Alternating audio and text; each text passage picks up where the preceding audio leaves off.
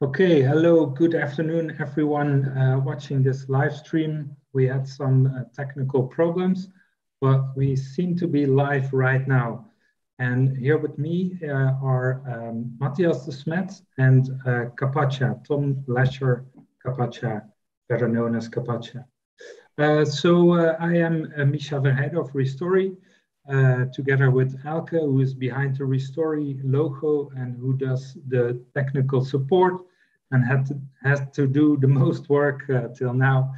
And Geert Grande, I founded Restory. Restory is a journalistic platform. I will keep it short. It's a community because we believe we need each other. And I think if the conversation with Mattias and Kaypacha this afternoon will show one thing, it will be that we need each other very much. Next to that, Restory is helping companies and organizations to bring their stories about change and sustainability. So over to the main characters of this afternoon. We have Mattias Desmet, who is a professor clinical psychology at Ghent University and wrote different books. And the one which will be central this afternoon is the psychology of totalitarianism. And on the other hand, we have Tom Lasher Kaypacha, who is an astrologer, an evolutionary astrologer, and who is doing weekly Pele reports in which he talks about the planets and how they react, how they affect our daily life on planet Earth. My first question would be to introduce you both, and please keep it short so we win some time because Mattias needs to end this interview at 5:30. Mattias, to you, I would like to ask to tell us more about how you got into this topic of totalitarianism. How did it get your interest? That's a good question. I started to think about it in 2017 when I noticed that in one way or another, there were certain evolutions that reminded me of the emergence of a totalitarian state, and this time not a fascist or a communist totalitarian state, but this kind of totalitarianism for which Hannah Arendt warned us already in 1951, namely a technocratic totalitarianism, a totalitarianism which is led not by gang leaders such as Stalin and Hitler, but by dull bureaucrats and technocrats, as she explained in 1951.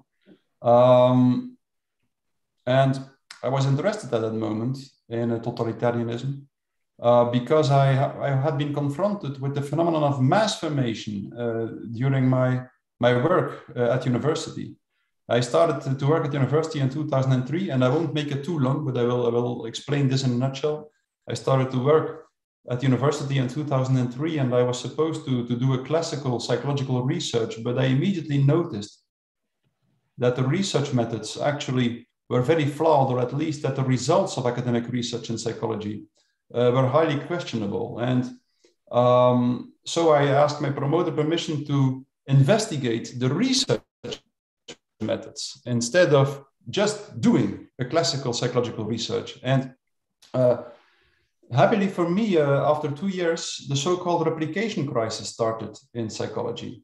The replication crisis, which showed that in academic research in general, the replication crisis, which showed that up to 85% of the published academic research is flawed and actually cannot be reproduced. So, which means that it is almost useless. And in the medical field, the field of the medical sciences, the problem was worse, even even worse than in psychology. So, and at that moment, I wrote my first book in which I showed in a very concrete and a very tangible way why most research methods in academic research actually can't lead to valid results. And to my surprise, I noticed that most of my colleagues became angry at me. They refused to open their eyes. 10% did, maybe about 10%. The rest became angry at me, even when confronted with the most clear-cut evidence that the kind of research they did was in many respects absurd. And that was the moment when I started to think, like, what possibly could explain that human beings become so incredibly blind for even the most straightforward evidence showing that what they believe in is absurd. And that's how I ended up with mass psychology. I had the feeling that individual psychology was not capable of explaining this blindness, but mass psychology was. And when the Corona crisis started, I went through the same process, but in a very short period of time. I noticed immediately from the first minutes on that the statistics were absurd. And actually, there is one thing important. 2 months before the Corona crisis, I had this intuition that something would happen in our society. And I told my friends, we will wake up one of these days in a new society. So I went to the bank, paid back by mortgage. And just because I wanted to be as sovereign and independent as possible. And 2 months later, the Corona crisis started, and maybe it was a happy coincidence. You can never be sure. And I said to my friends, look, this was what I was talking about. And so immediately, I was like taking a critical distance from what happened. I have a master in statistics besides my master in psychology. So I studied the statistics. I noticed immediately that the statistics dramatically overrated the dangerousness of the virus. I tried to show it to some of my colleagues. I noticed immediately that they refused to see what was happening and that they refused to see the absurdity of most statistics. And I decided in a very early stage that I would focus on the psychological mechanisms that were at work in the crisis and that I would speak out. So that was my personal decision. I don't know why I made it, but from the first minutes of the crisis, I knew I will speak out and I will continue to speak out. And I'm very happy that I made that choice. I lost some things here and there, some credibility in the academic world and some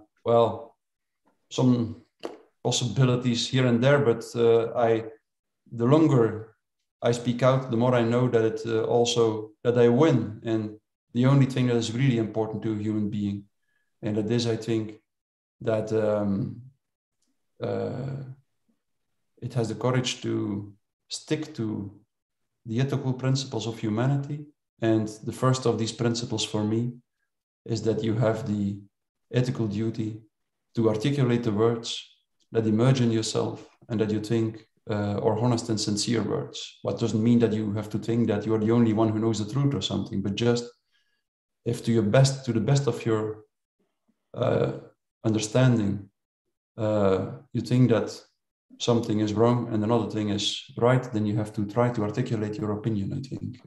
That's an ethical duty towards your fellow human beings, I think. So that's my short introduction. Yeah, I totally agree with you, Mattias. That's also a reason to do this interview. So over to you, Kaypacha. Can you tell us more about how you how evolutionary astrology came into your life? Well, I lived next door to an astrologer and never believed in astrology. I didn't even know my sun sign or anything like that. And I just went and I didn't know him. And I went over to his house one day and he pulled out my chart, calculated my chart, and told me about my past lives and my girlfriend and my parents and my broken knee and my crashed motorcycle, and knew me better than anybody else knew me, who had never seen me before, and it kind of blew my mind. So I gathered all the books I could and did all the charts of my family and friends and dove into it. That was in the 70s. So I've been exploring the correlations as above, so below. As without, so within. I've been looking more in the esoteric realm. So when I heard Mattias speak on YouTube, a couple of different times there. One with Del Bigtree, and speaking of the mass formation, and I've been working with the collective unconscious. I think Carl Jung said basically that astrology is the mother of psychology. And I've always felt in my counseling, I do readings for people, and I help people to find meaning in their life. I help people to find meaning in their relationships. I help people to find a sense of connection to something greater than themselves every day. And this is what I do with mysticism, with Kundalini yoga, and with astrology. So I work with the occult sciences. I work with what is hidden, with what is esoteric, and is somewhat mirrored in quantum physics.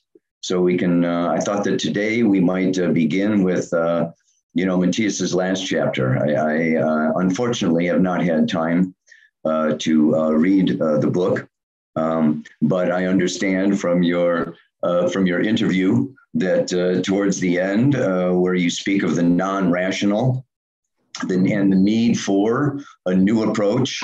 To me, there's a lot of things that astrology can add to the picture that that can even expand and even clarify and even deepen in terms of timing. We can look at all of evolution occurs according to cycles, and we are in very big cycles of time that not only the planets but the mystics have spoken of. So we can really kind of get a bigger, wider, broader understanding from kind of a helicopter viewpoint of the UFO viewpoint of what's going on down here on planet Earth over the course of history. I know that Mattias has looked into, the different forms of totalitarianism in the recent history. But, going back thousands of years, as we can with astrology, we can really kind of look at much larger cycles of unfoldment and evolution for humanity, and the collective. So I thought that, that we would have a great conversation today. I think we're on the same page. We see the same things from a different perspective. And we can really come together here and offer people, some, ways of dealing with what I consider the madness that we find ourselves in these days. Yeah, that's great, Kaypacha. You stole my words, because that's what I wanted to say. I think you both tell the same story from a different perspective, and it's very interesting to bring the stories together. So I would like to dive deeper into that in a minute. But first, the motivation for this interview to bring you two together was the Paler report by Kaypacha of June 1st, in which he talked about an interview with you, Mattias, at tea time. And you explained there the mass formation and the process behind it. And could you tell us more about this? What do you mean with mass formation, and what is the process you see behind it, and where we are heading now? I will summarize it in a nutshell. So mass formation is a specific kind of group formation, which has a specific effect at individual psychological functioning. For instance, it makes people incapable of taking a critical distance of what the group believes in. So it's a kind of group think, you could say. It makes people willing to self-sacrifice to a very high extent. So it is as if people are no longer aware of their own egoistic interests or of their own individual interests. Mass formation always leads to an extreme collectivism. So it's the balance between individualism and collectivism is disturbed. It's an extreme, mass formation always leads to an extreme collectivism in which the individual disappears in the group. That's one characteristic, and there are many others. So, and then mass formation also makes an individual radically intolerant for dissonant voices, to the extent that if mass formation continues for a long time, it typically makes individuals convinced that it is their ethical duty to destroy the people who do not go along with them, even if it concerns people they used to love very much before the mass formation started. For instance, in Iran, there was this mother, a woman of Iran, described me this case. She described the name of this woman was Shorif Eshtali. She described how she had seen with her own eyes how someone, a mother, reported her son to the state and hung the rope around the neck of her son on the scaffold. And when he was hung, she claimed to be a heroine for what she did. So that's typical, the end stage of mass formation. When does this happen? It happens if a population is in a very specific state, if many people feel disconnected from their natural and social environment, if many people struggle with profound lack of meaning making in life, if they think their life is purposeless, if they think their life is purposeless, and then if they are confronted with a lot of free-floating anxiety, frustration, and aggression, that means that the negative effects are not connected anymore to a mental representation. If people feel anxious, scared, frustrated, aggressive, without knowing what they feel anxious, scared, frustrated, and aggressive for. All these different characteristics are connected to each other. If someone feels disconnected from his environment, he will typically struggle with lack of meaning making, and he will typically be confronted with frustration, anxiety, aggression, and so on. That's what I describe this in much more detail in my book. And then if under these conditions, like a narrative is distributed, preferably through mass media, that puts forward or that indicates an object of anxiety and that provides a strategy to deal with the object of anxiety, for instance, the lockdowns to deal with the virus, or the concentration camps to deal with the Jews, or the witch hunts to deal with the witches, that are all historical examples of mass formation. If such a narrative is disseminated through the mass media, all this freely floating anxiety connects to the object of anxiety, and there is a huge willingness to participate in a strategy to destroy the object of anxiety, no matter how absurd the strategy is. And this in itself, because many people at the same time participate in this strategy, a new kind of meaning-making emerges. People feel connected again. They fight a collective heroic battle with the object of anxiety. It is as if people got rid through the mass formation of all their previous problems, the disconnectedness, the meaninglessness, the free-floating anxiety, frustration, and aggression. But, and that's important, that's an illusion, because mass formation, it seems as if mass conation creates a new social bond. But this new social bond is very specific in nature. It is never a social bond between individuals. It's a social bond between every individual and the collective, meaning that the typical solidarity that is so characteristic of mass formation is never a solidarity between individuals. It's a solidarity between the individual and the collective, meaning that every individual is prepared to sacrifice for the collective and also demands of every other individual that it sacrifices for the collective. And that's why in the end, mass formation always leads to a paranoid atmosphere in which everyone snitches everyone else, and in which the bonds between the people typically impoverish more and more. So that state, I could give much more detail, but I won't do it now. That state is identical to hypnosis. Mass formation is a kind of hypnosis. It focuses all the attention on one small aspect of reality. And once this happens, the rest of reality seems to disappear, or at least has no emotional or cognitive impact anymore. And that's why people are preoccupied and overestimate the importance of one aspect of reality, for instance, the victims claimed by the virus, while they almost completely neglect other aspects of reality. For instance, the victims claimed by the corona measures, the lockdowns, the vaccines, the jabs, and so on. So, and the explanation, of course, is that this focusing of attention is an extremely strong mechanism. Again, in hypnosis, we see that very well. A simple hypnotic procedure, I've seen that with my own eyes,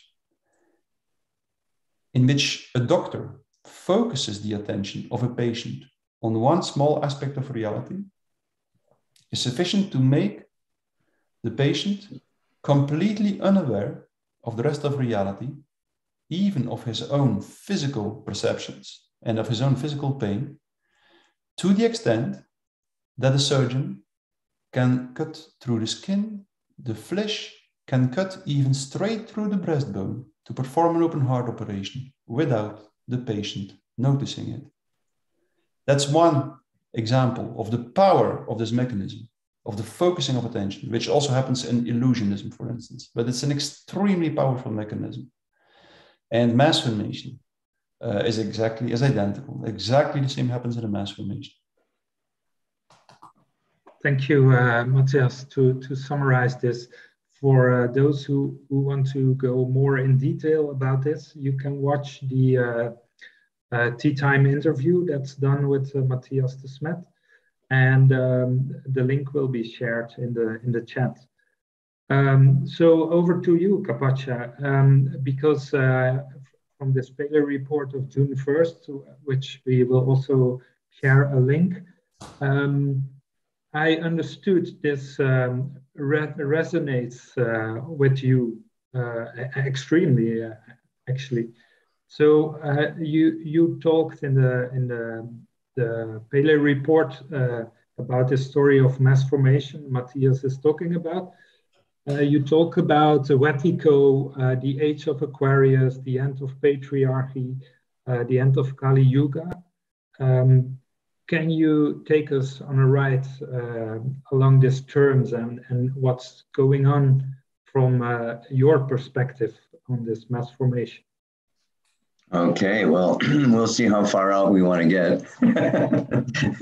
I don't want to start too far out there, but yes, I will point to so much of what Mattias has spoken about, and with the mass formation, the causes of it, okay, has very much to do with the patriarchy. We had thousands of years of matriarchy. This is the matriarchy was in 6,700 BC was the transition from the matriarchy to the patriarchy. It took 1,000 years, from 7,500 to 6,500 BC was this transition, and it was a movement from the feminine towards the masculine. And we understand that the feminine is this spiritual, intuitive, emotional connection that is non-logical, non-rational. It is, like I said, intuitive, emotional, spiritual. And we moved and we shifted as part of our evolution as a species towards the masculine, and they call it the patriarchy, yes, that we have been in now for, like I say, 7,000, 8,000 years. This is a long period. This goes all the way through the Treta Yuga, through the Dwapara, through Kali Yuga, all the way on through. If we look at the work of Rudolf Steiner in Anthroposophy, this is the 5th post-Atlantean epoch. Yes, he is then going through, this is another descent. So Kali Yuga is this age of darkness that has occurred.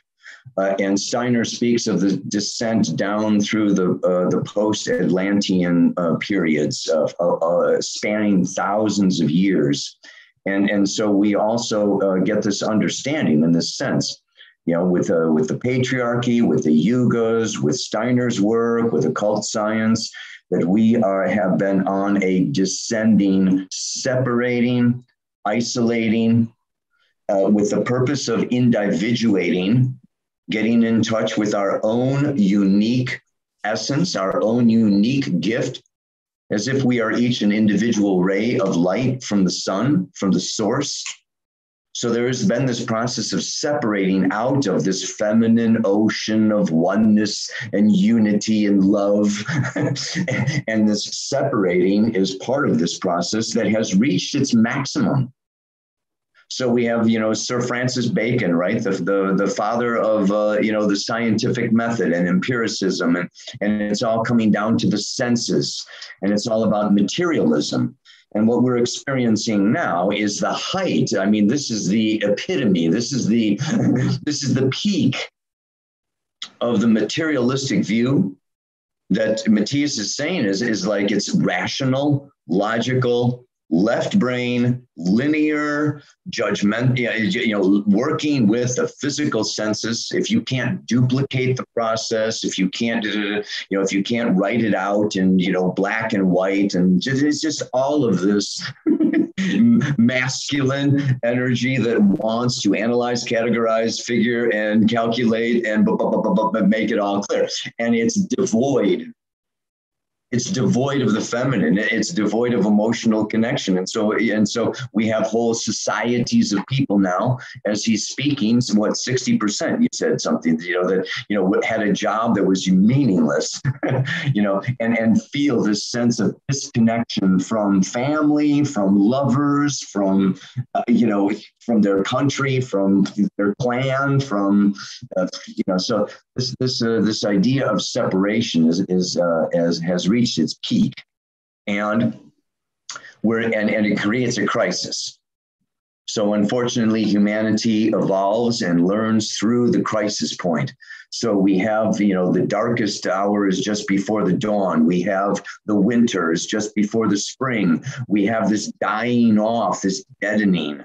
And this brings in, other factors that we can discuss. But, what I really want to bring forward is this, obviously astrology, like I said, it works with the timing of these events. And we can use the planetary archetypes. We can use the symbolism of the signs. We are also moving out of this age of Aquarius for 2,000 years. Yes, and we are birthing now this new age from Pisces to Aquarius. And so we are in this transition of the yugas of the fifth Atlantean epoch, of the patriarchy, and now we even narrow it farther down into this 2,000-year age of going from Pisces into Aquarius. And Aquarius has to do with science, with technology, with artificial intelligence. It has to do with the future. It has to do with collective consciousness. It has to do with the World Wide Web. And this whole, collective consciousness, mass formation, and the planet Pluto now goes around every 248 years. Now it's been in the sign, and Pluto is in astrology the force of evolution, the evolutionary force. And when I speak of evolution, I speak of self-knowledge. That we evolve through becoming more self-aware and more self-knowledge individually and collectively. So we see this age of Aquarius. Aquarius is the archetype of Prometheus. He stole fire from the gods. He illuminated humanity. He brought in this opening of the third eye, the awakened, this awakened, liberated, enlightenment state of consciousness. And Pluto has been in the sign of Capricorn now since 2008. And in 2024, it moves into Aquarius. And it'll stay there until 2024. Now, we can see that 2008 was, Capricorn is Earth, physical, material security. The force of evolution, of Pluto coming through this, which is also governments, institutions that make laws, and Pluto is evolving these governments, and we can see these governments evolving. We can see the World Economic Forum. We can see the United Nations. We can see the World Health Organization. We can see a whole shift in the way that the planet is being governed, moving from countries to global. So what happened in Germany, or what happened with the witches, this is on the next level. And the only thing that I really think is really important for this is to understand the concept and to keep somewhat of an open mind to reincarnation. That we have come back here and back here and back here. And the people that went through Stalin, and the people that went through Hitler, and the people that went through the Native American Indians getting slaughtered, this whole type of thing, this is that we come in as individual souls out of a collective spiritual realm that is timeless and infinite and full of potential. And we come into individualized separate souls over and over and over again. These are the same people, whether it's Schwab or Gates or Musk or whatever. These guys have all been around before. This is all going on before. This is not, something, that's never been seen. And this is what Mattias and what history brings up for us. And we can look at this consciously, whether it is through this analytical left brain empirical view or through the lens of astrology and reincarnation and intuition. But we're experiencing the same phenomena, right? From different perspectives. I feel that my perspective can bring maybe a little bit of a different approach, or maybe more. But I don't know Mattias or how far he's gone in his book, like I say. So, but are you familiar with Rudolf Steiner? Are you familiar with the Wetiko, Mattias and Paul? Well, I know his name. I've had a book of him in my hands, but I never really read the book. It's on my list because he's mentioned many times in this crisis. So. Yes, I'm definitely interested in what he had to say. Well, I can keep going some more if you would like. Dive into his work. What he speaks of, and I actually have just this little picture of him, though. There is this. We have the polarities, whether it's masculine and feminine, or spirit and matter, or we live in a third dimensional realm. We are multidimensional spiritual beings. We know that science has proven 13 dimensions. And so out of these 13 or more dimensions, we come into, planet Earth is a third dimensional material physical experience. And from that, this is a polarized consciousness. We learn and evolve through point consciousness, which has to do with projection.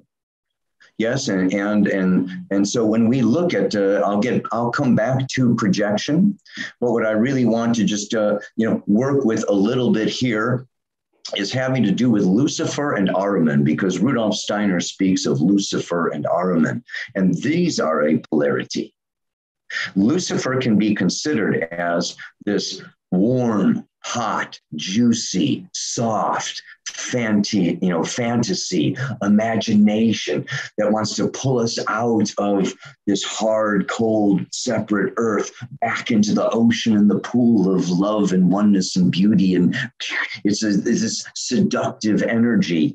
Yes, that it, well, of course, is demonized. Yes, it is seen as the devil in the Bible, right? So we have this Luciferic force. If you go back to Zarathustra, you go back to Zoroaster, the religions back in the old times, there was Ahriman. And Ahriman is this opposite polarity. Ahriman is cold, hard, science, artificial intelligence, genius, beyond, like it makes Einstein, Einstein was just, a pupil, of Ahriman. He's just completely understanding, deeply connected to this cold, removed, separate, engineered material reality. So Steiner spoke of the incarnation, the physical incarnation of Lucifer was in around 900 BC. And then the Christ consciousness he spoke of, right, in 0. And he said in his life, he died about 100 years ago, he said that in the near future would be the incarnation of Ahriman. And Ahriman is a very powerful being, yes, that has minions preparing his incarnation. Steiner even spoke about vaccines. He even said that there would be a vaccine developed that would close off the intuitive soul perception of the human being, that a vaccine would be developed to actually rob the human being of his intuitive soul connection. So he's gone into a number of different facets. I think that these would be very worthwhile a study. But I just want to say that, yes, this is part of, and I want to say that, yes, this is COVID, and this is, this is the vaccine, but there's more involved. Yes, the banks are involved, the money is involved. This totalitarian, mass formation extends, out, into, the QR codes and, what we're going to need in order to travel and what we are going to need in order to, be part of. Right, we have the whole green movement and the whole, that we'll need to keep track of, our carbon footprint, and this is all coming together with 5G, and so this is really a massive awakening, and it's occurring now. Particularly as Pluto moves through the sign of Aquarius, like I said, from 2024 to 2044, goes around every 248 years. We can go back to 1822. 1822 was the last time that Pluto began at the sign of Aries. Aries is the first sign of the zodiac, the first archetype, the emergence of an evolutionary impulse, whether it's individual or collective. This began in 1822, and it comes around, and it's an elliptical orbit. We can't just divide 248 by 12. Does not necessarily spend an equal amount of time in each one of the signs. But Aquarius is the 11th sign of the zodiac. Yeah. Pisces is the 12th. And the 12th, as a sacred number, of course, yes, ends the cycle to begin a new cycle. So that whole cycle that began in 1822 is finishing and completing itself in 2068. And that is at the same time that there is another planet just newly discovered, Eris, the goddess of discord. Just discovered in 2005, and there's even discord about who discovered her when. So even going into 2005 to 2007, Eris has a 1,500-year cycle, and she is in a highly elliptical orbit, tilted 44 degrees from the ecliptic. Well, she is coming up from the belly of the whale, the constellation, the whale constellation, and she will actually be reaching the ecliptic at the same time that Pluto crosses over into Aries in the late 2060s, early 2070s. And so I noticed that, when Mattias, the YouTube that he gave, he was like, well, we don't really know the timing, but I just wanted to lay out the timing, because what we can see is that, this is an evolutionary process, and we can use the phasal relationship. Yes, there's the phasal relationship, just like you have a new moon, a crescent moon, a quarter moon, a full moon, a disseminating, a balsamic. We have these phases. Every cycle has phases. So we are in a phase of a larger cycle. And when we look at these phases, it can help us to understand, the inherent evolutionary intentions that this are about. And some of these intentions are, let's just really look at this: enlightening, this awakening, this becoming aware of our creative power, of our creative genius as individuals. What quantum physics shows us is that the observer affects the observed. And what we have then is that we, we affect, okay, in very many different ways our reality. This has to do with Carl Jung. This has to do with the collective unconscious. This has to do with the personal unconscious, and just with the shadow element of projection. And here we come into Wetiko. Wetiko was by the Cree Indians, gave it the Wetiko name, but it's had many names in all different religions all throughout time, as what we could call an evil spirit. But this evil spirit is basically an aspect of this unconsciousness that feeds on fear and is projected to the extent of becoming a reality. So the totalitarian state is a projection of victimization. It is a sense that I am a victim, that I am being oppressed. And it is, and through that separate self, where there's no one to help me, I am disconnected emotionally, intuitively, psychologically, sexually, social distancing, physically. It's just like we're actually. So what we have to do is, this is kind of a wake up of it's breaking down the wall between the creator and the created, between the inner dream and the external reality. The ancient rishis called this Maya, that this is Maya that we are living in, that we take our inner world, our inner realms, our inner fears, and we project them outside of us. And so when we break down that wall, when we come out of, and this is done, of course, through yoga, through meditation, through different forms and understandings of opening the right brain, opening the intuitive, non-rational aspect inside of ourselves, moving into this space. And this is where I say it's love, that the solution and the answer is love. That to me, love is unity consciousness. Love is what glues everything together. Love is union. Yes, experienced, whether it is physically, emotionally, psychologically. This love is connection.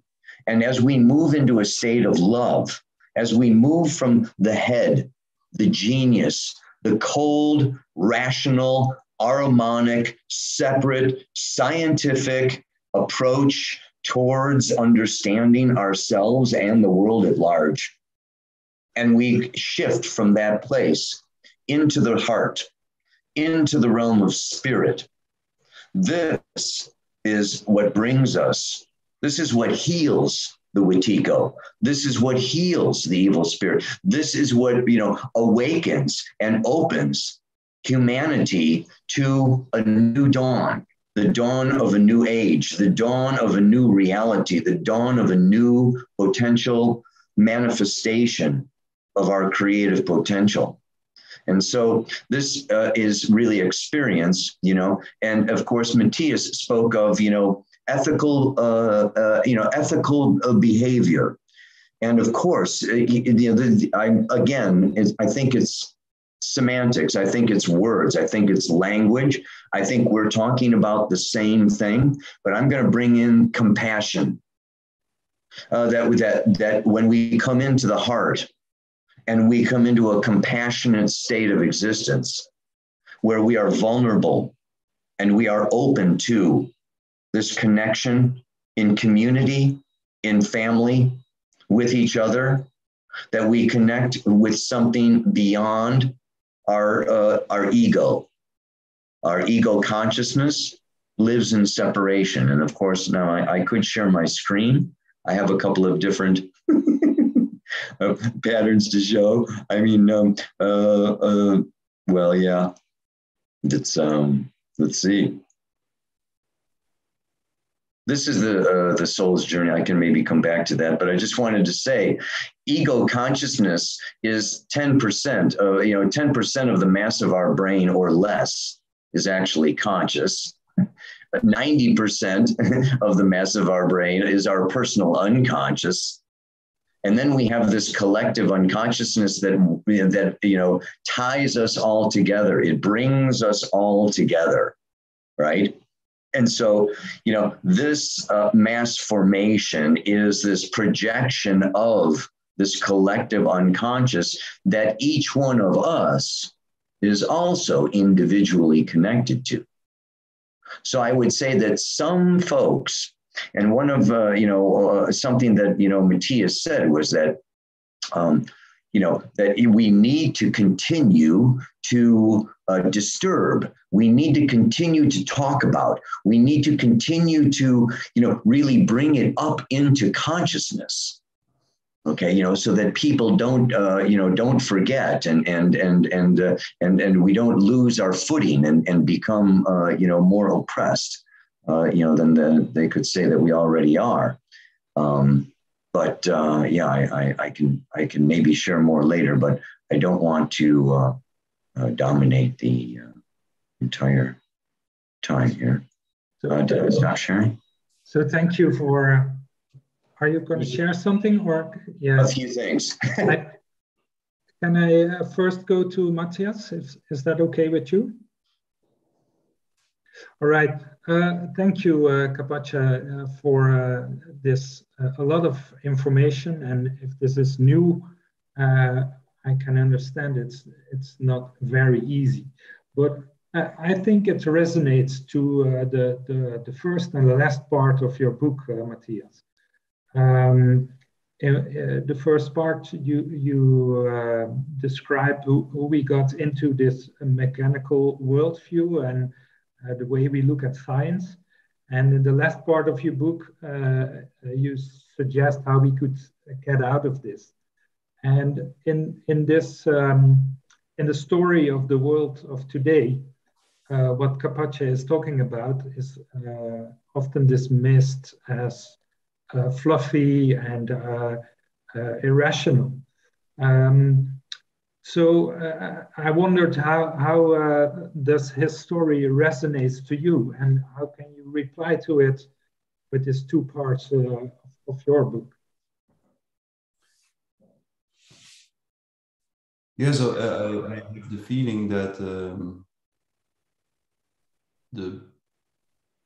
there is a common ground in this respect, that it's all about the relationship of the human being with rational understanding. Well, that's one thing that resonates, like since the beginning of the tradition of enlightenment. And of course, I take a different perspective. I analyze the tradition of enlightenment and the ideology of reason, as it is sometimes called, from within.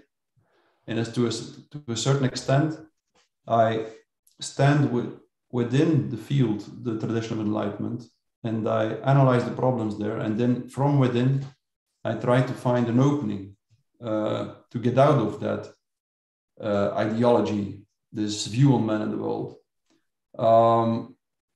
While Kaypacha, I think, you take a perspective that is more situated outside of the tradition of enlightenment. So there's a difference, but I think essentially what I hear is that, well, what we share, I think, is that also in my analysis, well, somewhere in the beginning of the 16th century, when modern science started to emerge in our society, and when modern science step by step became successful and got a grip of and became dominant in Western culture first, and then actually around the world, we could see that while at that moment we started to consider the entire universe as a machine, set of elementary particles that interact with each other according to the laws of mechanics, and not only as a machine, but as a dead machine. Everything in this universe was considered to be dead. There is no life in a mechanistic universe. And that's exactly why, of course. Well, and at the same time, and that's essential for me, at that moment, the human being started to be in the grip of the illusion that through rational understanding, it could completely reduce the mystery of the universe and of life, and that to rational understanding, it could understand everything in the universe, it could predict everything in the universe, it could control everything in the universe, it could manipulate everything in the universe, it could itself recreate, literally recreate everything in the universe. It could make artificial plants, trees, and that in the end, you see how this idea emerges very soon in the tradition of enlightenment. At the same time, while the human being declared that there was no such thing as a God in society,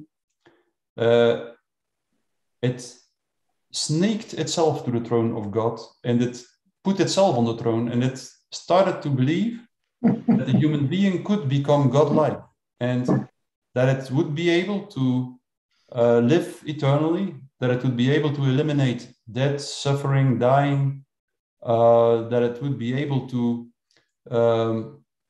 create a constant happiness for itself through biochemical manipulation of the blood. If you read, for instance, the contemporary, we have in the 19th century, you have a few thinkers who expressed that very clearly, that idea that the human being should become God. And now we see the same idea in such people as Yuval Harari in his book Homo Deus, for instance. So that, I think, in the end, well, that mechanistic thinking, it promises that it will bring everything to the human being, that it will fulfill all his dreams and all its desires, but in a hidden way, it immediately starts to impoverish the core of human existence in this respect, that it immediately isolates the human being from its natural environment, from its social environment, from its human environment. And I have experienced that in a very tangible and concrete way in my own life. I have the stubborn drive to understand rationally. And it took me until I was 35 years old before I suddenly, or maybe I should say, before it was revealed to me that the essence of life and the essence of the real around us, of reality, of the real, I prefer the word real, the essence of the other human beings around us, transcends rationality, escapes rationality. And paradoxically, for me, I discovered this in a strictly rational way. I started to study somewhere when I was around 35, I started to study complex dynamical systems theory and chaos theory. And these theories actually show and that's paradoxical, in a strictly rational way, that the essence of every complex dynamical system, which is most phenomena in nature, is strictly irrational, literally, that it behaves as an irrational number. And suddenly, and I know many people, or not so many people, but people who are familiar with these theories, and in a strange way, they do not experience this revelation. But for me, I suddenly noticed that the world around me is irrational and can never be grasped by logical language, for instance, rational language. And that suddenly made me realize what Niels Bohr, the famous physicist, really meant when he said, when it comes to atoms, language can only be used as poetry. I suddenly started to understand that. That was literally that logical language. And that's a strange thing. At that moment, a few things happened in myself. And I first started to realize what happened in myself when I was 4 or 5 years old. At that moment, I started to open up and to resonate in a more direct way with my environment, and my relationship with death and dying also changed. And later on, I started to understand what happens when you believe that everything around you can be understood in a rational way, in a logical way. You quite literally build a wall around you. A wall, because what is logical reasoning? In logical reasoning, you connect the one logical idea to the other without space in between. That's exactly what logics is. In a line of logical reasoning, the one idea inevitably leads to the other idea, and the other idea leads inevitably to the other idea. In this way, that there is a strict, fixed path between the first idea and the last one. That's what a set of mathematical equations is. That's what a set of that's what geometrics is. And in that way, logical thinking shows the most straightforward characteristic with a machine. Because in a machine, that's exactly what makes a machine so attractive. If you push one button, the end result will be inevitably one thing. So it gives the human being a sense of control and of predictability, a sense of mental control, a sense of material control. That's what makes the machine metaphor so attractive. Why do we continue to believe that the universe is a machine? Just because I think it satisfies one of them, or it takes one of the most fundamental anxieties of the human being away. The anxiety for uncertainty. The human being is an uncertain human being. We always think that the human being distinguishes itself from animals because it knows more, but it's quite the opposite that is true. The human being distinguishes itself from an animal because it constantly is confronted with things it doesn't know. You will never see a human being sitting on a bank somewhere, pondering over what the meaning of its life is, whether the other animals love or like it, or whether what the meaning of its life is. A human being is not confronted with this lack of knowledge. An animal is not constantly confronted with a lack of knowledge, and a human being is constantly. Our mental experience constantly gravitates around a lack of knowledge. And the idea that the entire universe would be a machine that is strictly predictable and strictly rationally understandable, that can be manipulated and controlled, that frees the human being of its most typical disease, namely this uncertainty. And so, in one way or another, I think that's why human beings often so stubbornly try to rationally understand, and not knowing that while they connect the one logical idea to the other, while they try to reduce everything, the real, to the categories of its own logical understanding, they isolate themselves from the environment. They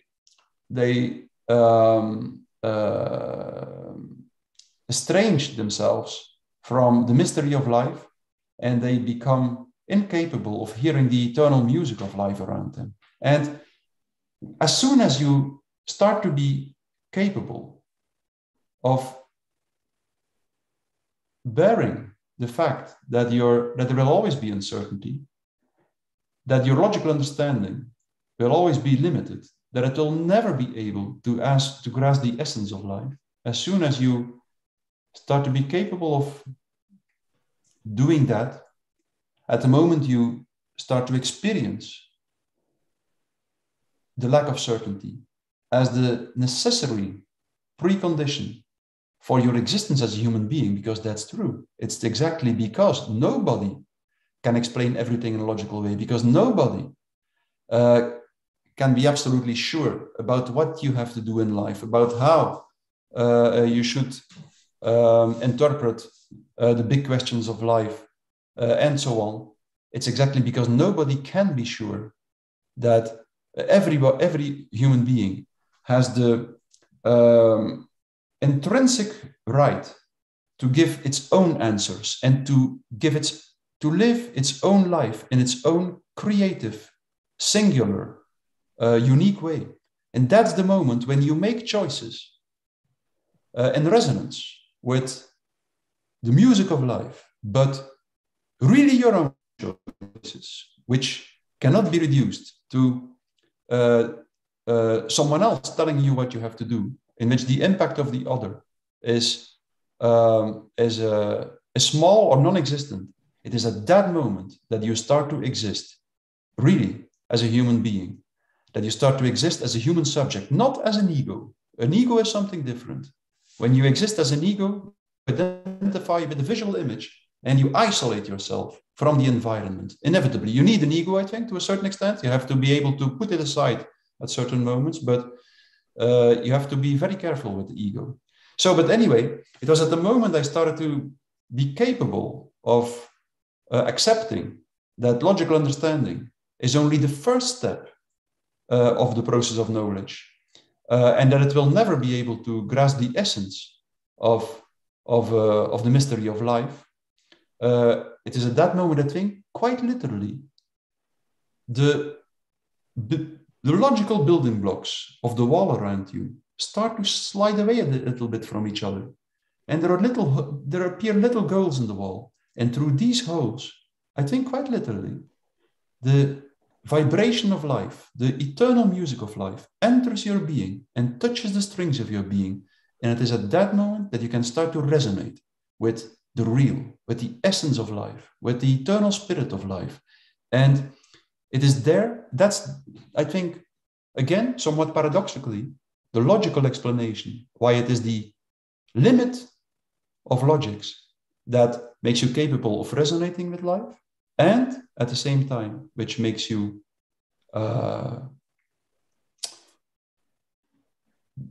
capable of tolerating the idea that there is something like death and dying, just because as soon as you participate in the eternal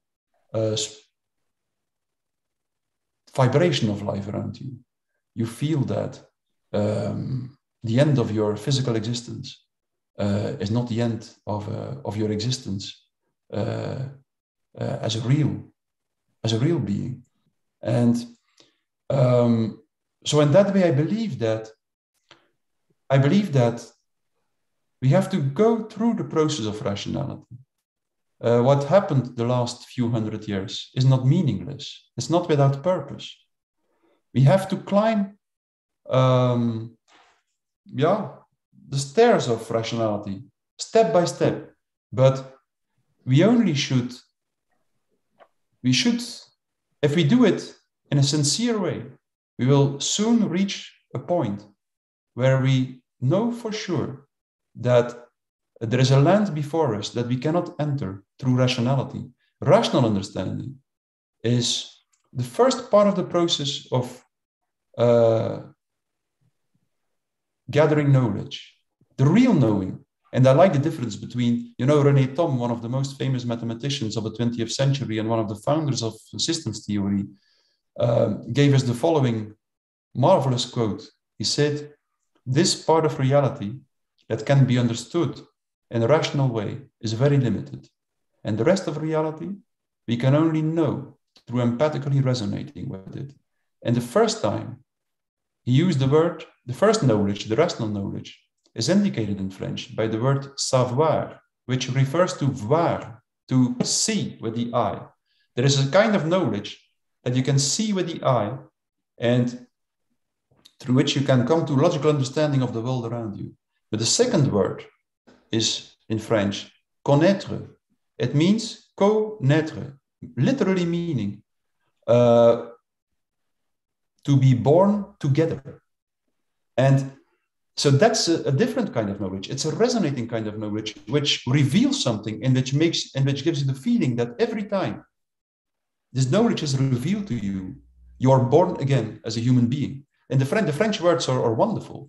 And I believe that, for instance, the samurai culture in Japan was very well aware of these two different types of knowledge. They said that when you learn the martial arts, or no matter what, the craft or art, there is always first this rational stage in which you practice certain techniques, for instance, the techniques of the martial arts. These techniques explain you in a rational way how you can behave in a certain situation, what you have to do under certain situations, conditions, what you can do to craft a certain object, and so on. This is a technical stage. And if you practice these techniques for a long time, slowly you will start to develop a different kind of knowledge, a certain feeling with what you do, a certain knowledge that transcends technical knowledge and rational knowledge. And it's that knowledge that is the real knowledge, and it's that knowledge that should be the final destination of the process of learning. And the samurai said something very beautiful. They had this proverb saying, first you have to protect the rules of an art, and then you have to break them and leave them behind. And they said, it's quite difficult to learn the techniques of the martial arts, but it's even more difficult to forget them again. And if you don't succeed in forgetting them again, before you go to the battlefield, you will die on the battlefield. And so there is, again, this connection between rationality and death. There is something in rationality that is intrinsically connected to death. That doesn't take away from me that we need rationality. And we need to transcend rationality. We need rationality step by step to finally transcend it. And I know that, well, that's also the entire meaning of the ancient mystical traditions. I've not invested too much time in that, but enough to understand that they were all about that, about the relationship of the human being to, on one hand, rational knowledge, and on the other hand, to something that transcends rational knowledge. And it is at this point where rational knowledge is transcended that the human being can create an encounter with what is indicated by the word God. Usually, Max Planck, the physicist, the famous physicist, testified of this, wrote about this in a very beautiful way. It's wonderful what he said about his own process, his own way, how he went through a process of rational understanding, and how he arrived, he said, as a scientist, at the same point where religion once started. Max Planck said that, in my opinion, science finally arrives where religion once started, in a personal contact with something that escapes all rational and logical understanding. And every human being has to go through this process, I think.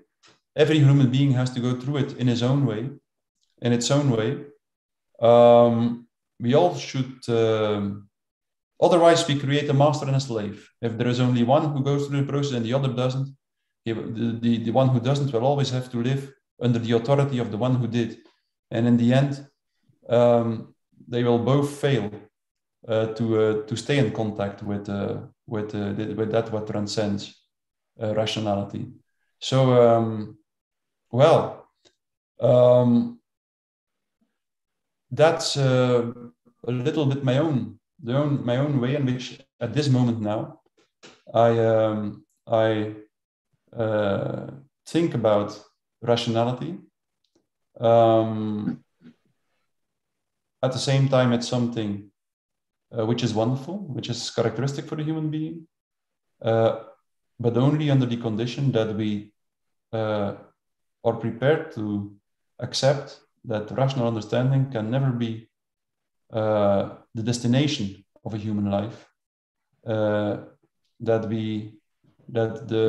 the promised land transcends rational understanding, and that if we stick to rational understanding, if we are not prepared to accept the limitations, that it will kill us and that it will destroy us as a human being, because humaneness is, in the strict sense of the word, impossible if we try to reduce everything to rational understanding. Thank you, Mattias, for the personal part in your story. Looking at the time, I first want to ask Elke if there are any questions. Yes, there are two questions. A short one, which is, what is the correct name of the French mathematician Mattias just mentioned? René Thom, or Enethom. Okay. And then there is a question for Kaypacha. I think this is a little bit longer answer. What influence does the moon's nodal axis have on the current paradigm? Will anything significant happen in July 2023 when it shifts from Scorpio Taurus? Yeah, I mean, that is pretty far off topic right now.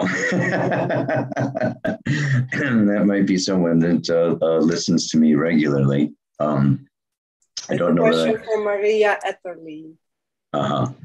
Yeah. Maybe another question then, Kaypacha. You told in the Pele report that there will be an intensification in August. What do you mean by that? Yes. Well, in August, there is a conjunction in the first week of the north node of the moon, Uranus and Mars. And when we combine these three energies, these three archetypes symbolize that masculine fire dynamic warrior energy of Mars combined with the Prometheus, the intelligent, scientific, but also erratic, unpredictable, and extreme that changes and shifts of what the north node of the moon has to do with the emotional, the moon body. And this is the future evolutionary path is the north node of the moon. So the three of these coming together, which does not occur often, right? It signifies sudden, rapid breakthroughs. So there will be a breakthrough. There will be an awakening. There could be a shock, but it is a revelation of truth that will be seen, and so this will probably uncover. This can even be having something to do with the CERN. Yes, there can be scientific breakthroughs, but then there can also be political and social upheaval. And because Uranus is the planet of revolution and wanting to rebel against, the status quo and the consensus, there would be something that I could bring forward, but it's a rather lengthy explanation of the archetypes and the evolutionary stages that I think Mattias was really referring to and sharing in his own way that would complement. But I know it's nearing our time. I don't know if you can stay longer with us, Mattias, or. Well, I have a new appointment at 5:30 my time. I will have to leave you, but I liked it very much, Kaypacha, and thank you for moderating this, Misha. I liked it very much. I always like to talk to people who take a different perspective, but with whom there is enough resonance to be able to really share ideas and to open up each other's minds in this way. So thank you very much for that. Yes. Thank you for your time, Mattias. Thank you. You're welcome. You're welcome. Thank you very much. Okay, I hope to see you again or talk to you again sometime. Likewise, we will see each other again. Okay. Bye-bye. Can I ask another question? Yeah, sure. I have also another question for Kaypacha so we can round up, but do that question first. What is the timing you refer to, Kaypacha, for the resulting effects of the current mass formation? Yes, well, I mean, this is a little tricky. I think I want to share my screen. I want to go in with an explanation and I'll come back to that through this explanation, because in some ways I feel that there's a little bit of a separation. I don't want to call it a judgment day, but there's a certain group of folks that are going to move one direction, and there's another group of folks that's going to move a different direction. Yeah. And so there will be this somewhat a division that hopefully will be a reunification farther down the road. But we just want to kind of understand that we're at a tipping point right now. And if you have time, I'm certainly willing to go through some more explanation here.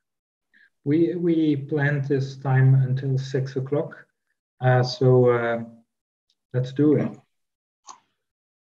So I'll just share my screen with you and go back to, actually what I had up here before. And because this is both for an individual that is reincarnating through lifetime after lifetime after lifetime. This is what I call the school of planet Earth. This is the soul's journey through the Earth plane that requires multiple lifetimes. And what should be actually in bold is depending upon the free will choices made in those lifetimes. There are different people making different choices as we are sharing today. There are people making choices, and these free will choices, this is what is so phenomenal about planet Earth, about the third dimension, about separation, about the logic, rational intelligence that Mattias is speaking of, is that we are allowed to deviate. We are allowed to devolve. We are allowed to slow down, speed up, go left, go right, go with the flow, go against the flow, evolve, resist evolution. We have these opportunities, and we find ourselves, we know ourselves, we reveal ourselves to ourselves through the consequences of our choices. And so this happens also collectively. So what we can say is, you can see these little arrows down here at the bottom. When we come into this third dimensional Earth experience, 3/4 of any given population on planet Earth are in what we call the consensus stage of evolution, stage 1. It starts out as workers. After hundreds of lifetimes, they become managers. After hundreds of lifetimes, they become owners. And let's go up to the very tippy top over here, because these are, right, your CEOs of corporations, and these are your Davos billionaires, and these are your Hollywood movie stars, and these are the owners of the New York Times, and these are the United Nations folks. These are the owners of the pharmaceutical companies. This is all looking very much at Saturn, physical, conscious, material world. The empirical world that Mattias was speaking about, that is, lives in separation. It does not have to do with spiritual powers as much as random forces. And there's an illusion that these can be figured out or understood and create a sense of meaning, fulfillment, purpose, and ultimate harmony or transcendence, but it doesn't because it's only stage 1. So what we get into this situation here is at some point after some lifetime, and we could say maybe even collectively, we could be hitting the end of stage 1 collectively. You see, over thousands and thousands of years, we are now breaking through into the individuated state. Uranus. Yes, and what he speaks of, that Mattias was speaking of, how important it is, how our thinking Okay, and how science and how everything that we have come, to understand, this is breaking away like he has broken away. We could say that, Mattias himself is in the individuated stage of evolution. It starts out with the rebel. This is 20%. This is 1 in 5 people break out of. They're not going to follow external authority. They're going to follow and trust their own internal experience. Become the author of their own life. You heard Mattias speak, that he had, not a voice inside him, but something told him that, the way that they were, doing their studies and doing their research was not accurate. It was not right. And he went to his colleagues. His colleagues are in the consensus, right? And he deviated, he broke out, he individuated away from his colleagues, because his colleagues are the owners of the institutions, and they're the professors at the universities that are keeping people and educating people, from this Saturnian physical worldview.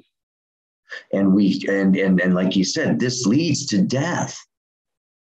So there comes a point, there comes a lifetime, there comes a period of history that may be on the horizon where we see that there is more involved in life than random forces, that there is love, there is spirit, there is irrational, illogical, emotional powers at play that give us our humanity, that give us meaning and purpose and connection. So this breaking free, this breaking out leads to first a rebellion. And we can say the first stage of this is anger.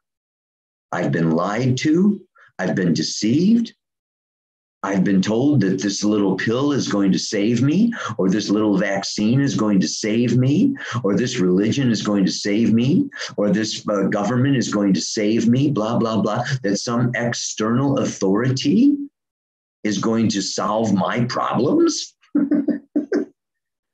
Right? So this is a big wake up, and there's this anger. But then the rebel becomes the artist, the entrepreneur. We could say entrepreneur is the creator. You get in touch with your individual creativity. And through our individual creativity, we get in touch with our unique genius. Here's Max Planck. Mattias spoke of Max Planck. He spoke of Bohr, right? We speak of Einstein, Da Vinci. We speak of these geniuses that have brought the mind as far as the mind can go. Understanding, yes, the whole, reasoning, this is the intellectual genius, symbolized by the planet Uranus in astrology, the ruler of Aquarius, the age of Aquarius that we are now entering, that Pluto in 2023, next year, Pluto enters the age of Aquarius. Pluto is the force of evolution. You will be in this age of Aquarius working with these Uranian forces, these very powerful, intellectual, scientific, artificial intelligence, whatever, worldwide. This is all going to intensify from 2023, 2024. Pluto will evolve through this age of Aquarius for the next 20 years until 2044. Sorry to interrupt you, Kaypacha. In an interview that we did before for Restory, you told this time right now is like a hairdryer in a bathtub. Yes, I liken Uranus to the hairdryer in the bathtub. In astrology, Uranus rules the nervous system. Mm-hmm. Yes, it has to do with the nervous system. And it also has to do with sudden, traumatic, shocking events. that awaken us, aha moments that can be aha. I should have known that all along. How wonderful. Now I see things that I never saw before that bring it all together and help me make sense of my life and myself and my history. And there are good aha moments. And then there are other aha moments that break the illusion, the wetiko. You have been lied to. You have been deceiving yourself. You have been deluding yourself. You've been telling yourself, falsehoods in order to belong to your family, or in order to, follow what the government says, or in order to belong to, this religion or this guru or this, community. Yeah, we tell ourselves things to maintain relationships, to give ourselves a sense of meaning, but sometimes these are false, inaccurate sense of meaning. And we have a false identity and a false sense of purpose. And this is the process of disillusionment. And this disillusionment even leads us out of our mind. And this is where we move after many, many, many lifetimes. We go out of our mind. Neptune is the planet symbolizing the collective unconscious. It is the planet symbolizing spirituality, but it is also the planet connected with disillusionment, with chaos, with the paradox, which is coexisting opposites that should destroy each other or should not be able to coexist. It's a paradox. It doesn't make sense. It is totally outside the egoic, logical, rational, intellectual mind. It is spiritual. And this is what Harari and the Great Reset and all the artificial intelligence and Neuralink and Elon Musk and Bill Gates and all these materialistic thinking, massive egos that are maybe at the top here in their genius or at the top of this pyramid, living in absolute separation. This is the peak of narcissism. This is the peak of sociopathic behavior.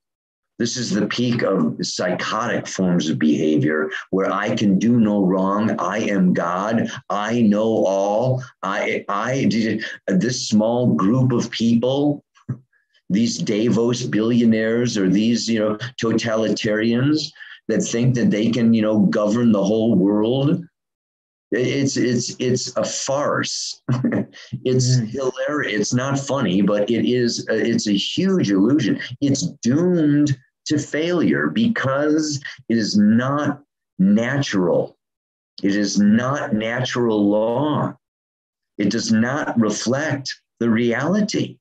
These people are deluded into thinking that the human being, I don't want to say human being, I want to say human ego, that their human ego is so big as to, think that they know better than nature, that they're going to modify our DNA, that nature, that God, that spirit, has brought through, and through natural selection has been refining over, hundreds of thousands of years.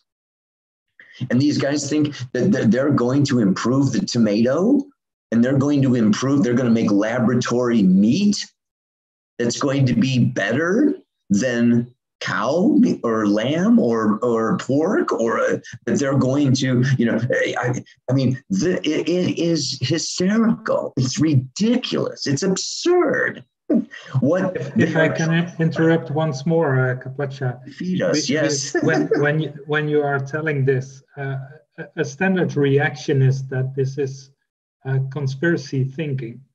And Mattias also has an interesting chapter about conspiracy and ideology. So what would be your reaction to this being called conspiracy? His thought of what Mattias tells in his book is that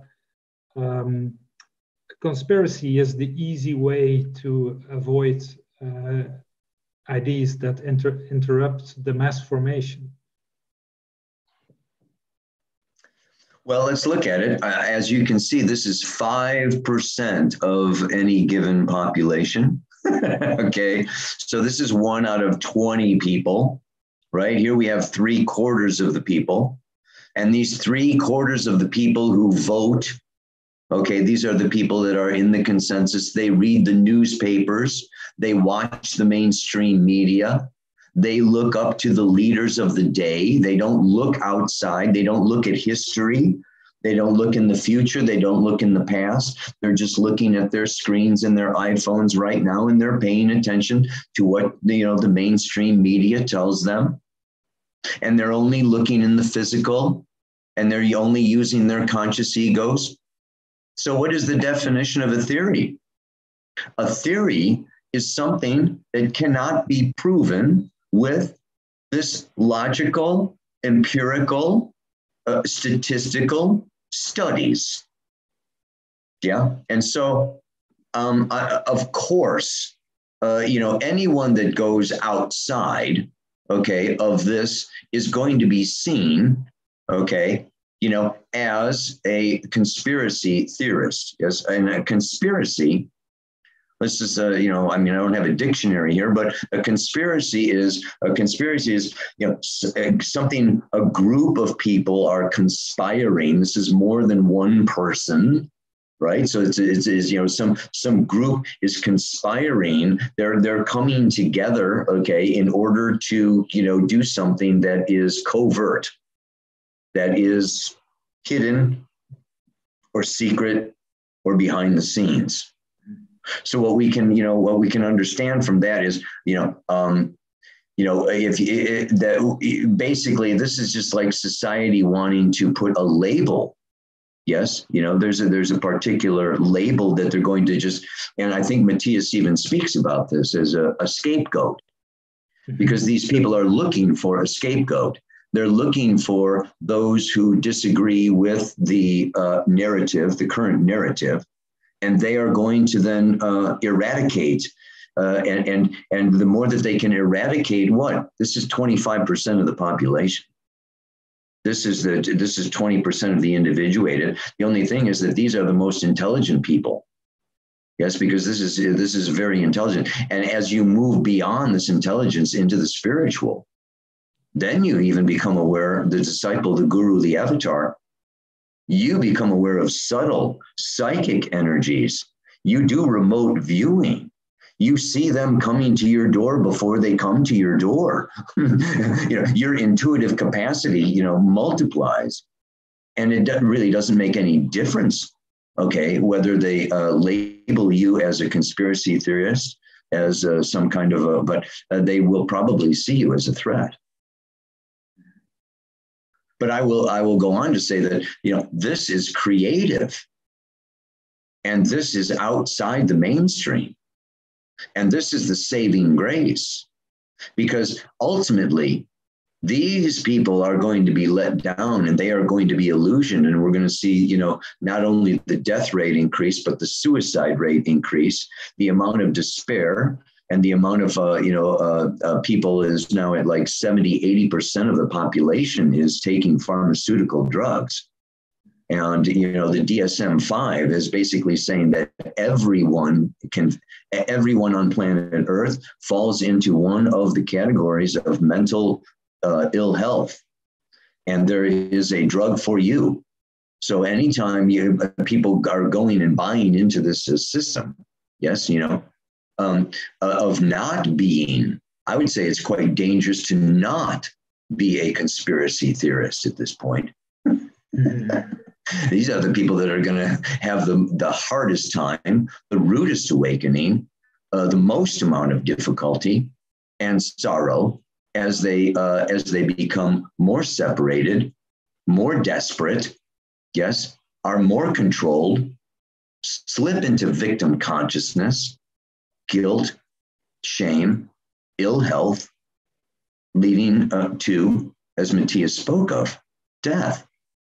So we're going to see very big, many changes going on. What I want to share here is really the timing of this events. The timing of these events, basically, is you can see that this began, what? December of 2020 was really when we had this Jupiter, Saturn, Pluto conjunction come together for the first time since 1894 BC, 4,000 years ago. Jupiter, Saturn, and Pluto came together in the sign of Capricorn. So this great reset definitely is a great reset. It's just we have to redefine exactly as, when I refer to a great reset, I'm not referring to Klaus Schwab's book. There is a much greater reset than he could possibly himself imagine. But let's look at the timing of these things. Oh, I see. I did not, I want to go into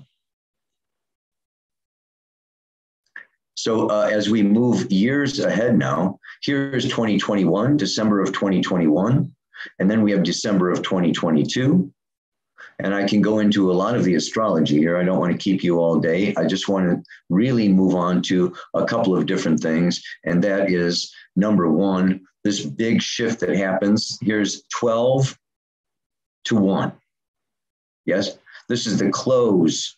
Saturn is a 28-year cycle. Neptune is a 165-year cycle. A Saturn-Neptune cycle, when we put the two of these together, spans hundreds of years. And particularly when they come together at 1 degree of Aries. Yeah, I'll take it off of years, come back to months. And we can see here in 2026, yes, we have, okay. So what I'm saying is Pluto moves into Aquarius in 2024. Saturn and Neptune move into Aries in 2026. And watch Uranus now. We really want to get Uranus out of Taurus. And what do we see here? Sextile, sextile, trine. 2026. Okay, this is air sign, fire. Fire and air need each other, feed each other. It's going to get, things are really going to get moving. Yes, things are going to really, so we're going through this period now, like I say, it's closing, ending, finishing, completing. Saturn, okay, moving through Pisces. Okay, for 3 years, from 2023 to 2026, we've got Saturn, and this is sorrow, sadness, despair. Pisces rules hospitals and institutions. Okay, Neptune rules disillusionment and suicide. This is we have some very, 23, 24, 25, I have to say, is not going to be an easy walk in the park. We're really going to be, this is Wetiko. Neptune in Pisces, this is Wetiko at its maximum. So what I'm saying now is that it's going to get worse before it gets better, but it is going to get better.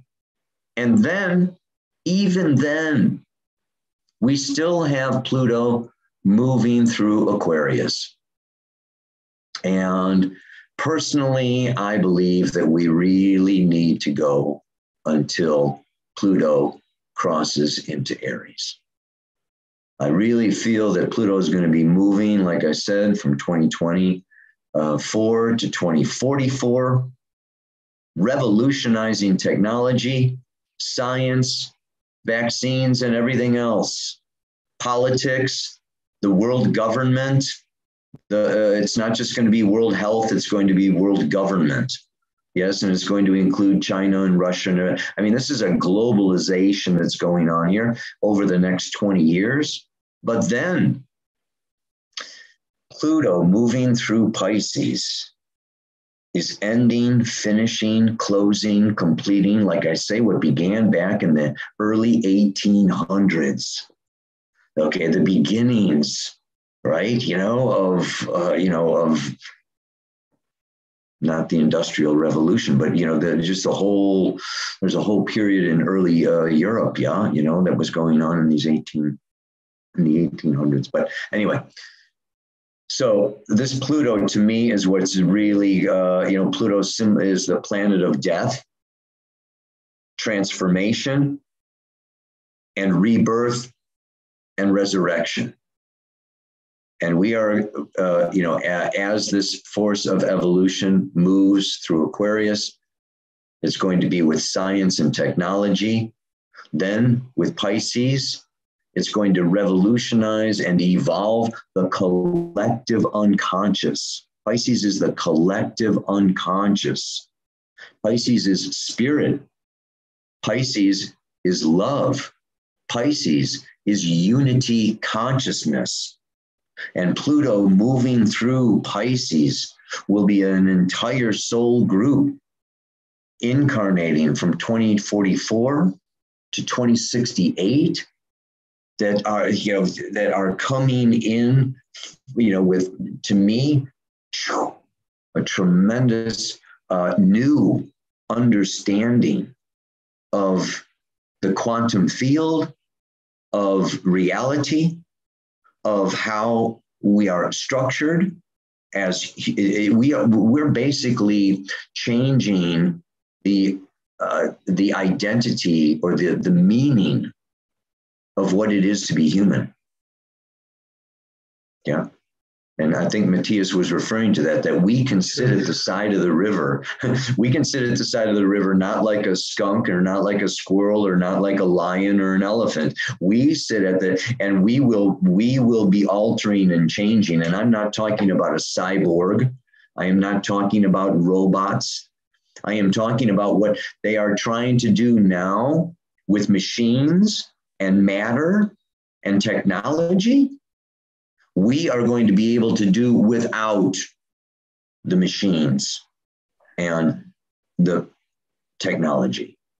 Yes. So this is a powerful time of awakening. So Kaypacha, if it's without technology, how do we meet in 2068 and talk about this? How we went through this period? We're not going to need Zoom. All right. We will be able to connect. And I think even Mattias said, like he knew or he saw, he felt, and he trusted his feeling. And I hope that he, trusts that. And it's like the still small voice within. The more that we listen to this voice within, the more it grows and the more our capacity to work with invisible, inaudible, intangible forces builds. And we will be able to see, know, feel, and connect with each other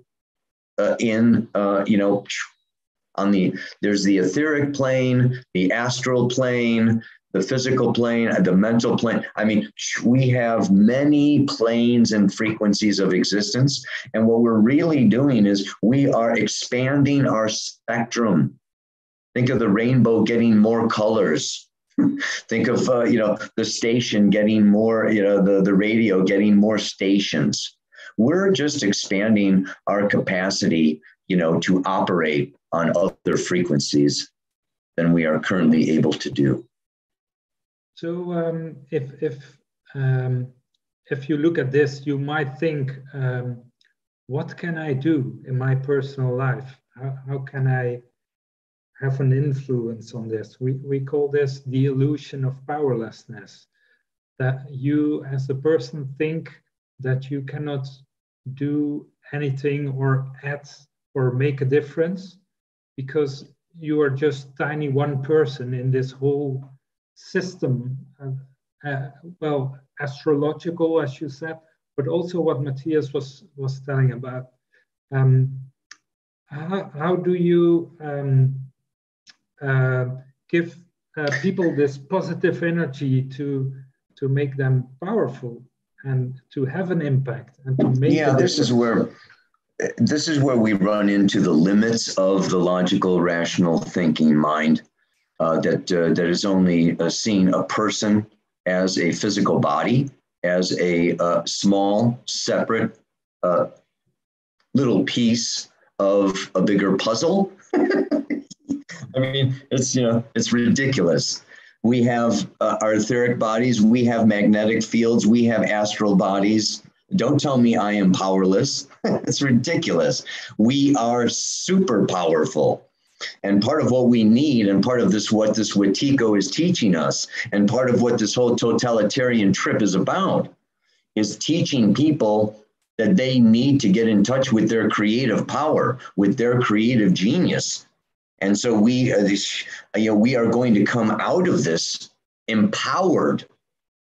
So this is not an avoidance. This is not a stepping away. This is not using some conspiracy theory to not deal with, what's going on. Absolutely not.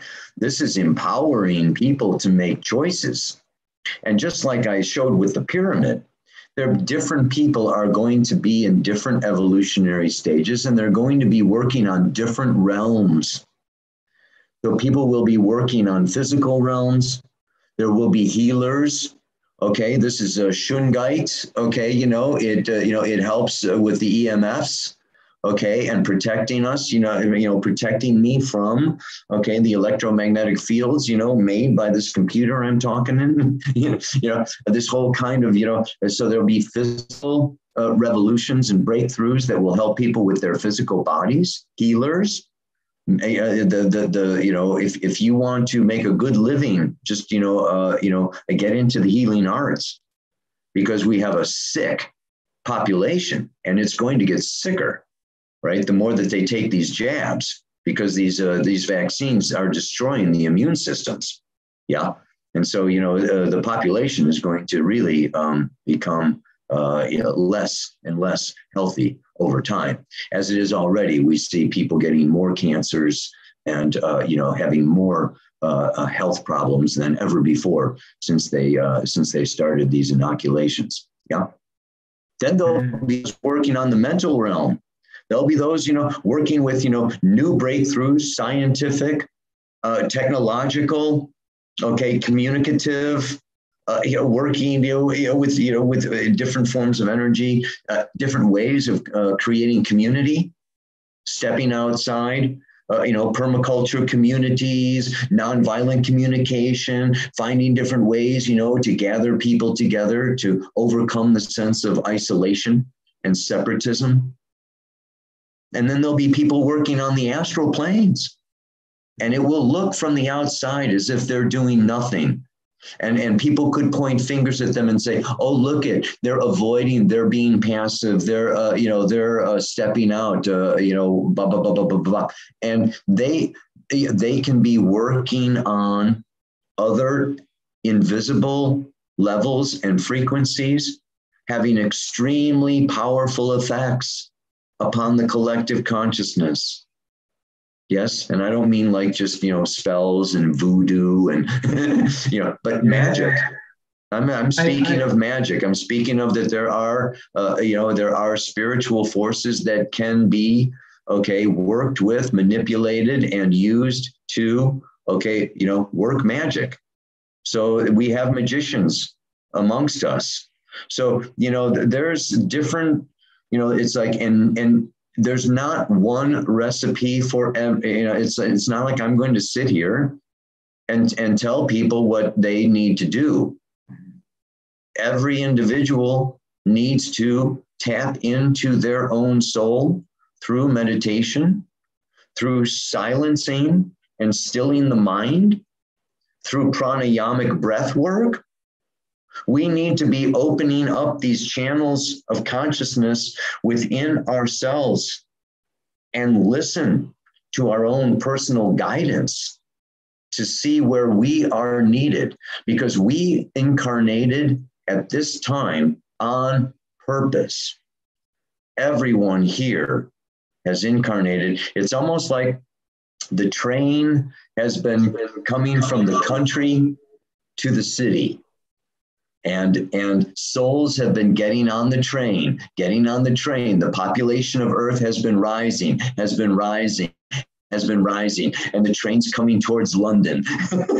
And there's standing room only. The population of the Earth is at its maximum right now. It's just like, we've got to get on Earth right now. We want to go through this in a physical body. So it's like, everybody's here for this. This is, we're going to look back over these years as it's just like, the grand finale, the fireworks show of an old paradigm that we will not be able to believe how hypnotized, how asleep humanity actually was prior to this great awakening of Wetiko, COVID, Great Reset, whatever you want to call it. These are very, very powerful years, and it can be very exciting from a soul spirit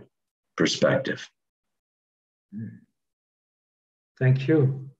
Elke, are there any questions for Kaypacha? No further questions. No further questions. There you are.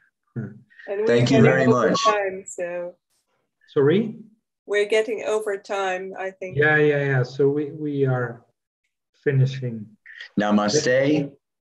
Aloha. So much love. Thank you so much, Kaypacha. Okay. Bye-bye for now. Thank you.